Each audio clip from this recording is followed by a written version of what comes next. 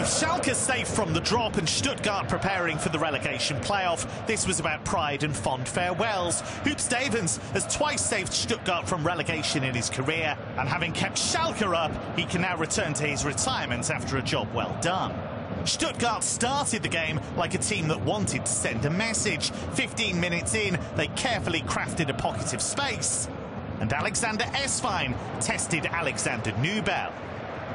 Esfine was looking for his first league goal as a Stuttgart player.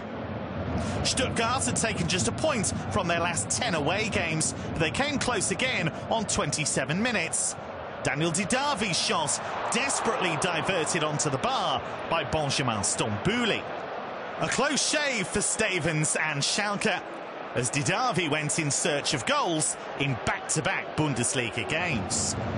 In the first half, Schalke only threatened sporadically. On 28 minutes, Holger Bargstüber repelled an instinctive header from Guido Burgstaller.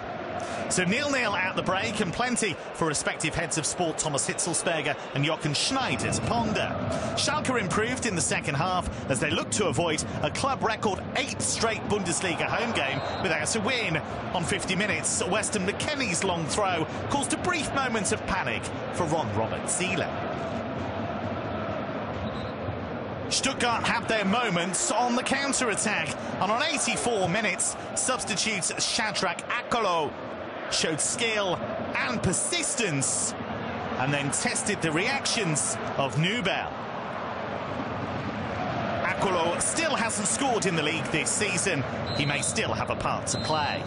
So Stevens didn't go out on a winning note, but at least he could enjoy the clean sheet. As for Stuttgart, they still have 2 tests to pass as they fight for Bundesliga survival.